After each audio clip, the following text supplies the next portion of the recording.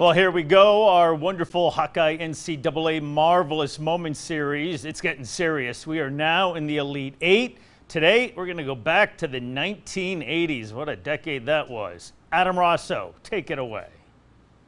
Today, we're moving to the bottom half of the Elite Eight in our bracket. It's the second seed from 1987 against the seventh seed from 1980. 2 Iowa wins, 2 different Sweet 16s. Don't forget to vote on HawkeyeHQ.com for which moment you'd like to advance to our Final Four. The number 2 seed in the bracket is Iowa's 1987 win over Oklahoma. Now, this group of Hawkeyes, they've been battle-tested all season long, and that showed up in the waning moments of the shootout against the Sooners. The Hawkeyes defended well on Oklahoma's final offensive possession in regulation. Then they scored the first 5 points of overtime, only to give up the next 6 to trail by 1 with seconds remaining. Well, you guys know what happened next. Kevin Gamble coming up here, onions from the top of the key. The Hawkeyes escaping with a 93-91 win, advancing to the Elite Eight for the only time under Coach Tom Davis.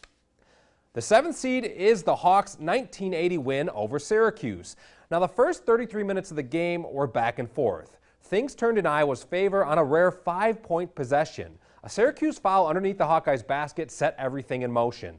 Jim Boeheim was then given a technical foul. Iowa was given 4 free throws. Vince Brookins made 3 to put Iowa in front 58-57, and then Steve Crafson would score from close range on the ensuing possession to push the Hawkeyes' lead to 3. Lute Olson's team would never trail again en route to the upset victory in Philadelphia.